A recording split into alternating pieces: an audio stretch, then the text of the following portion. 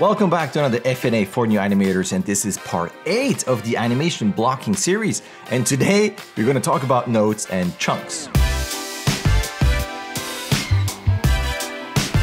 That's right, nodes and chunks, that is the topic of today's series. I'm gonna combine two of those elements from the list. So we've covered plan your animation, test your rig, create your pose library, act out your play blast, and last time I was using sound as reference. But I'm gonna take list of nodes and work in chunks into one element for today. And I'm gonna skip pops and arcs, body mechanics, and avoid repetition. Not because they're not important, but after this, one of the series I'm gonna do is most common animation mistakes since the semester ended for Animation Mentor and the Academy of Art. I noticed something that really occurs in every semester. They're always the same mistakes. Pops and arcs are obviously one of them, but one frame direction changes, one axis, all kind of things that I bring up in every semester. And I think it will be hopefully very helpful to do a series that really outlines and shows with demos what I mean, what the mistakes are, how to fix them, because it comes up in every semester. And body mechanics, pops and arcs, and avoiding repetition, all that is part of that. So I want to skip this right now and package that into the next series. So today, list of nodes and work in chunks. That is the focus of today's FNA. And it's actually quite timely because I had a couple emails from students and also workshop people where they had problems kind of adjusting their schedule and getting their work done and putting in enough time where it's really important shot-wise and schedule-wise in classes. And there are many things that you can do to get your schedule in order. I mean, you got to know what you want to do. So planning out your animation is super important. We've covered that before. Having your tools ready. So your scripts and your body pickers, your library, there's all kinds of things that you can do to kind of prep properly, planning and reference and thumbnails and all that good stuff. But as you work, one of the things, or two things right now that you can do to really get into a faster workflow is making a list of notes and working in chunks. Now, the first one is a bit tricky because as you start animating, your eye might not be critical enough, or you might not see what's wrong. So you're going to rely on teachers or mentors or your co-workers or your co-animators, your friends and students. So something that I do at work when I have my shots is that I look at my shot and whatever really sticks out where I cringe, or like, I got to address that first. That's the thing that is top on the list. And then smaller things and into details and so on and so on. And obviously things that the client wants to address. So hopefully when you get notes from someone, you're going to get them in a structured fashion. So by that, I mean, you're going to look at the overall impression of the shot first. If your shot tries to be funny, is it actually funny? Is the emotion clear? Are the acting choices clear? The main structure, is that clear and coming across correctly? If not, you got to look at the broader points, your acting choices, your ideas, your staging, kind of the bigger things that you can address right away. Then on the more technical level, I will look at the bigger things first, as in the root, then the chest, the head, and then arms and legs, or whatever you need to do first. It could be a leg heavy shot, it could be an arm heavy shot, but I would not spend a huge amount of time on fingers or specific facial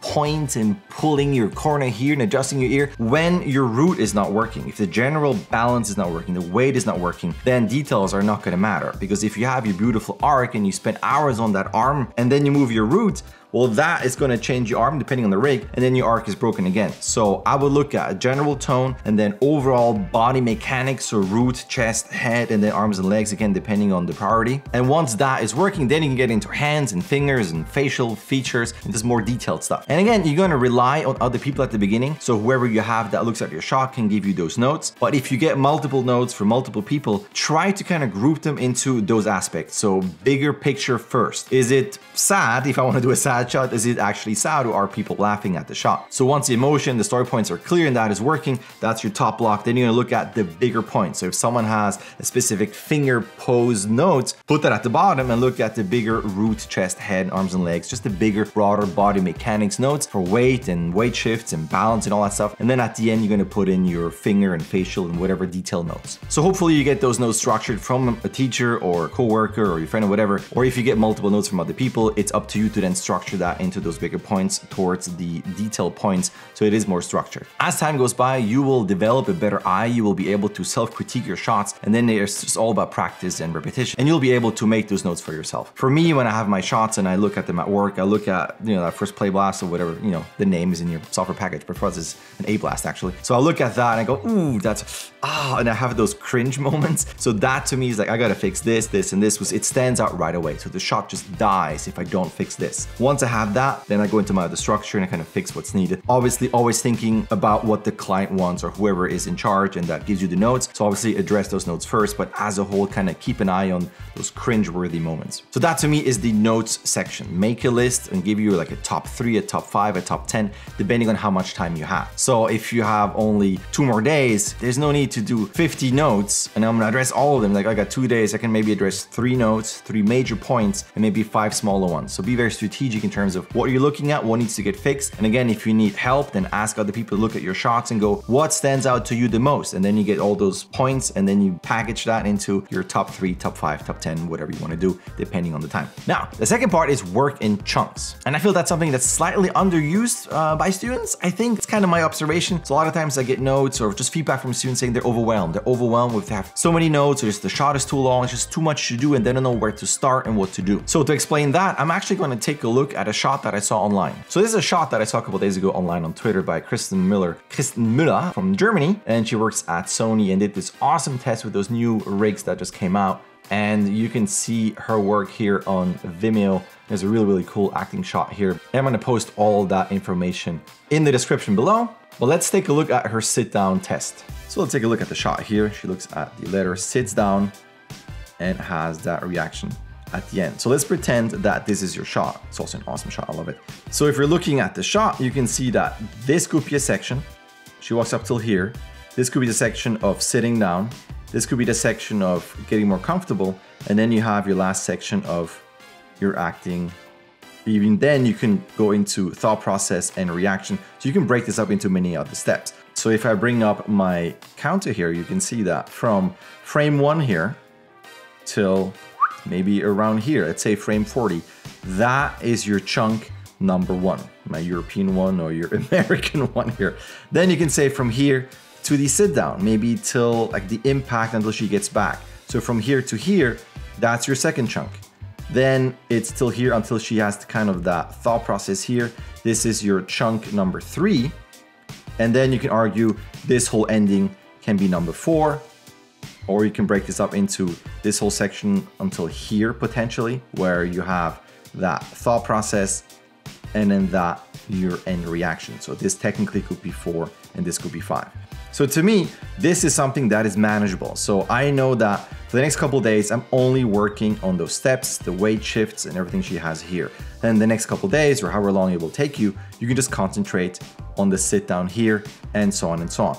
Now that's one way to do it. I kind of prefer those chunks where you can kind of look at your shot and divide them into beats or chunks, again, what do you want to call. If you're comfortable with just cutting a section, just working from whatever to whatever, you can go into 50 frame chunks or 100 frame chunks or 20 frame chunks, and depending on the complexity of the action. So it doesn't have to be beats. You can also just chunk it up into 50 or 100 or whatever frame blocks if that's easier for you. Now that's for something where the whole shot is important. So you want to attack everything, then you're going to break that shot up into those beats and chunks or whatever sections that you have. Well, let's pretend this is an assignment for school and your assignment is a sit down. So let's go back to the shot. Technically, your actual assignment is here. You want to show the weight shift, the sit down, the timing of the plop down, and the settle. So when it comes down to schedule and you don't have that much time, then I would say concentrate just on this section.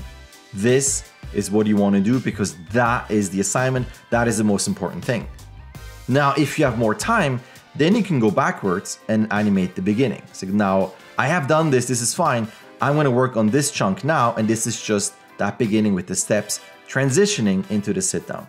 And let's say you're really fast and still have time, then you can still do this as an ending that has more acting to it. So if you are at school and you have a specific assignment like a weight assignment or a sit down or a gear change or whatever you have, I would focus on that element first because that is the actual assignment. And anything that you have before and after that can plus the shot, which is cool, is technically not as important as nailing the actual assignment. So for me, in terms of schedule, I would look at what is really important and look at that chunk first. Now within that element, you can break it up again into beats or specific notes that you got from teachers or coworkers or friends. And once that is done, then you can can fan out into the beginning and the end. So depending on, if you have time to get to everything. So have a list of notes. Either you make that list yourself or you rely on other people for notes. If those notes are scattered, make sure that you then group the list into the bigger story points, the bigger body mechanic points, and then detail points in terms of, fingers and details and stuff like that. Once you have that, you can always eliminate some notes depending on the schedule that you have. So what are the most important points in that list? And or